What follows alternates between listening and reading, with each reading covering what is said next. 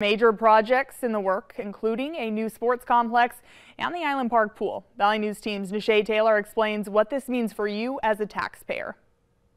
We've got a couple of large capital campaigns that are going on right now. The Fargo Parks District has their focus on two major projects slated for completion over the next couple of years. This is a time lapse of one of those projects, the Fargo Parks Sports Complex. It's going along well and it's progressing well. The new facility is expected to include several amenities such as basketball courts, an indoor soccer field, and more. It's going to be constructed in 2 phases with a grand opening expected for the summer of 2024. The price tag sits roughly around $127 million. The Park District also has a master plan for the reconstruction of the Island Park pool. Right now, finishing up our construction documents, so we'll bid that project in the spring of this next year.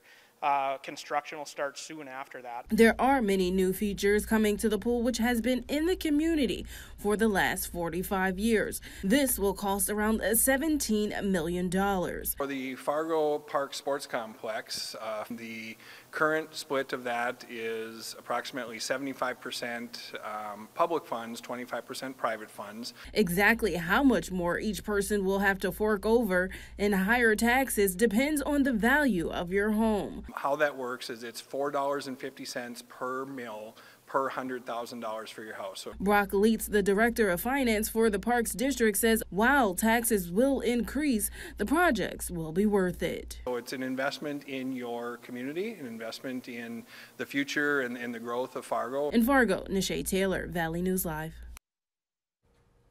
The Fargo Parks District is also working on a master plan for revitalizing Yunker Farm and Lindenwood Park.